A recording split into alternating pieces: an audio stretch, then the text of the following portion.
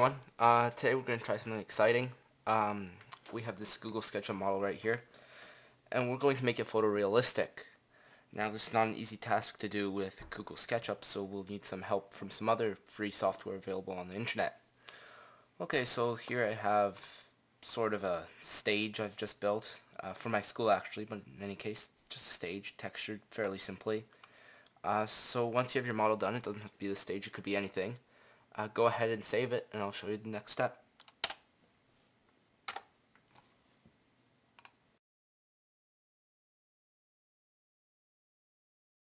Okay, so with those two things downloaded, and with the latest version of Mac OS X, you should have no problem installing the Kerkythea. Now, to install the plugin for Google SketchUp, it requires you to find the plugin in your Downloads folder, and once you have found it, simply copy the files found in here, which would be this and this folder here, and put them in Macintosh HD under Library, Application Support, and Sketchup 7. Sketchup and plugins. And just copy and paste them into there, as I have here and here. After that, simply restart Sketchup, and you should notice, if installed correctly, that under the plugins you now have a Kerkythea exporter option. Now basically what this is going to do is it's going to export your model as an XML file, which is something the Kerkythea application can read. Now the easiest way to do this is simply to click Export Model. Once you've clicked Export Model, it comes up with some export options. The easiest thing for beginners is just to leave the export options as they are and hit OK. You'll be prompted with a Save To screen. I'll just save mine as castle.xml and hit save.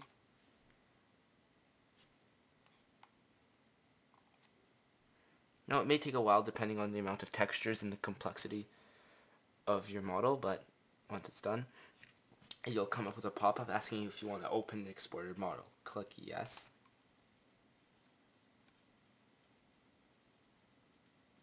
In a few minutes you'll notice the X11 icon at the bottom and Kerkythea will open. Now when Kerkythea first opens, you will notice that it's a wireframe, and you will also notice that you have this sort of blue box going around your model. This is essentially like the viewer of a camera. SketchUp. If you right click on your mouse, you can pan and zoom in, zoom out again. I'm just going to set up my angle until I'm happy with it here.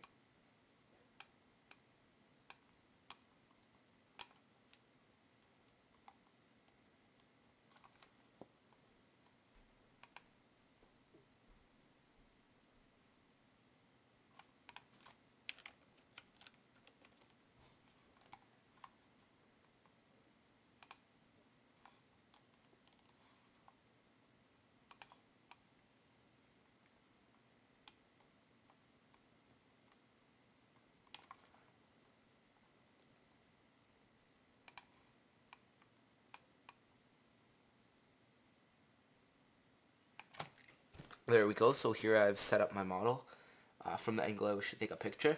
Now the next step is to go render here and setup. Now you'll probably want to leave this the way it is initially, but it's good showing you this just for future reference. Production A is probably what you want to go with. And then hit start render. Now you'll come up with something like this. There are different types of renders you can do. So if you hit settings, we will go with photon map high. Now this will just give you a realistic sort of view. Now I'll just hit apply and yes to save my changes there and hit OK. Now you'll notice that at the bottom there'll be a counter saying how much time has elapsed, and eventually you'll get to see the image once it is complete. If you click quick view, so after a few minutes you'll say ready at the bottom again, and you know that your picture will be done. And you'll see a small preview down here, and you can see the full image if you click image. Now as you can see, the render comes out beautifully. It's semi-photorealistic. Of course, there are many options you can play here, messing with your exposure, and of course you can save the image to export it as a JPEG or other file format. Now of course, and that's it. Hope you enjoyed the video, and check us out on our website if you have time. Thanks.